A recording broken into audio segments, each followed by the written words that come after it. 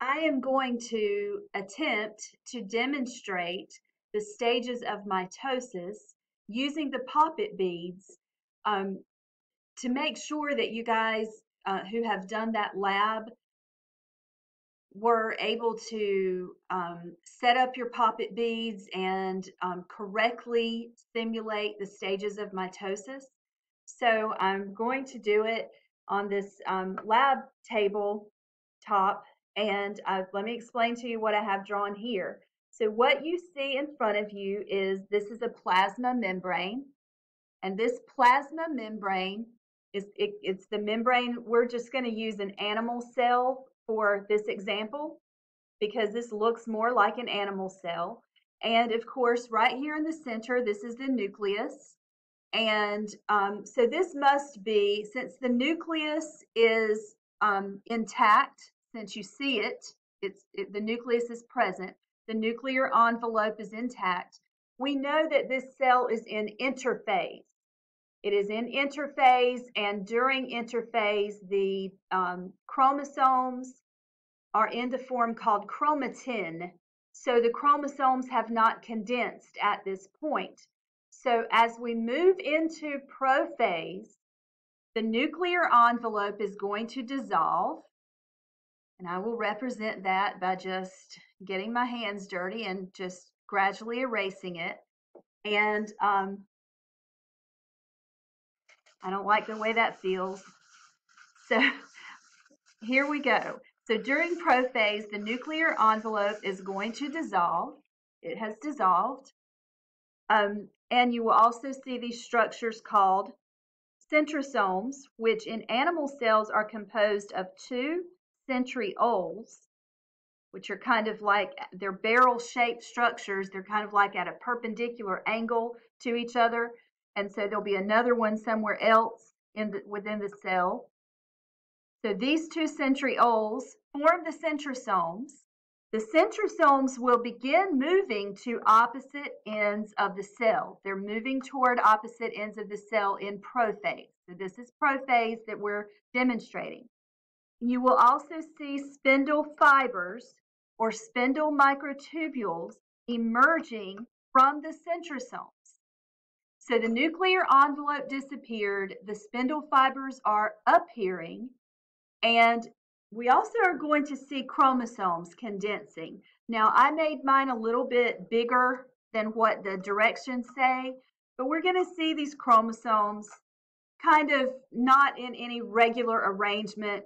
You can see that each one is a pair of sister chromatids because they did duplicate during the S phase of interphase. So this is basically what's happening in prophase of mitosis. And then we have in our textbook, it talks about, in our slides, it talks about a stage called prometaphase. Now, during prometaphase, this region that my fingers are on, which is the region that holds the sister chromatids together, is actually called the centromere. But the centromere forms, another structure forms on the centromere called the kinetochore. And during prometaphase, the spindle fibers attach to the kinetochores of the sister chromatid. So I can draw a fiber attached to each of these kinetochores. Oh, I hate that sound. Okay, here's one.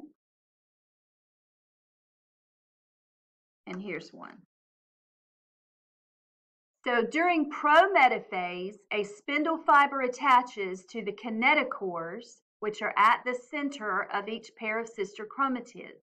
And what they're doing is moving those sister chromatids to the center or the metaphase plate of the cell.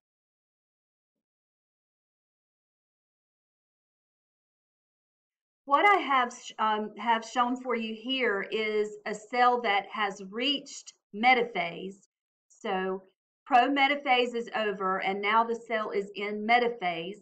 I ended up turning it a different way. I put the centrosomes, at the top and the bottom of the cell because I couldn't line up my chromosomes the other way. So this is our metaphase plate, and our pairs of sister chromatids, or just this is a duplicated chromosome with two sister chromatids. So each of our chromosomes, each of our four chromosomes, our four duplicated chromosomes, are lined up at the metaphase plate. And the spindle, which kind of looks a little bit like a football, you can see that in the microscope. When you're looking at cells in different stages of mitosis, you can actually see the spindle fibers as well as the chromosomes. But you see that there is a fiber attached here and here to every one of the kinetochores of the sister chromatids. So this is what metaphase looks like. Now what we're going to see happen in anaphase, I can just show you, the spindle fibers or spindle microtubules are going to shorten, and as they shorten, they're going to pull the sister chromatids apart.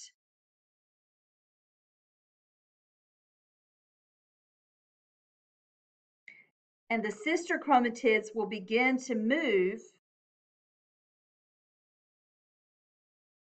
I want to show them like they're kind of like they're flowing.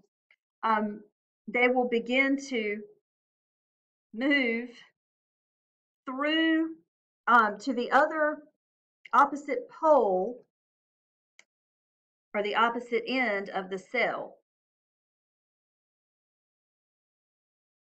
So this is anaphase. This is when the sister chromatids separate in mitosis.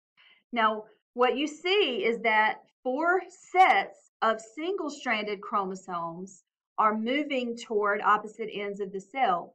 So each daughter cell is still going to get the same number of chromosomes as the parent cell. They're just going to be a single chromatid instead of 2 sister chromatids, but they will contain the exact same genetic information. There's no difference. A pair of sister chromatids is just an identical copy. There's no difference in the number of genes in this versus this. Each one, whether it's a duplicated chromosome or a single-stranded chromosome, they contain the exact same genetic information, so the same number of genes and the same exact genes. So what's going to happen is in telophase, these chromosomes are going to arrive at opposite ends of the cell, and then we're going to start to see, I'm probably going to need a little bit of help here, going to start to see that process called cytokinesis that's going to occur simultaneously with telophase. And it's going to be where the cell forms a cleavage furrow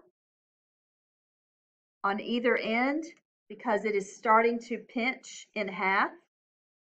So this is what telophase would look like, as well as in telophase, the steps that happened in prophase will reverse. So your spindle fibers will disappear, spindle microtubules will disappear, and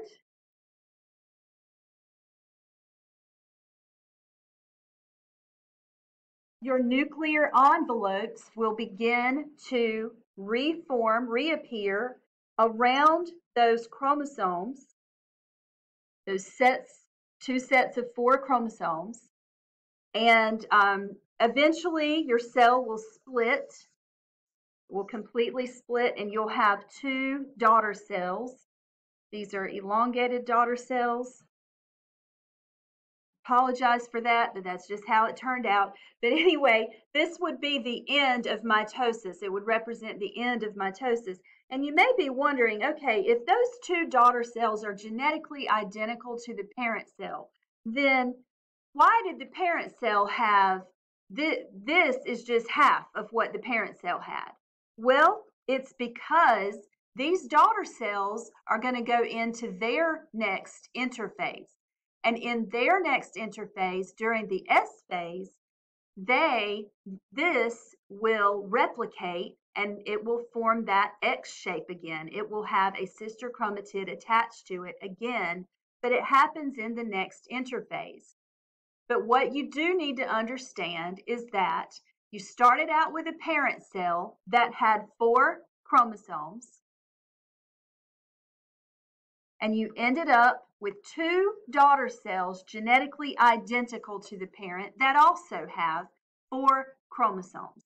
They are clones of the parent cell.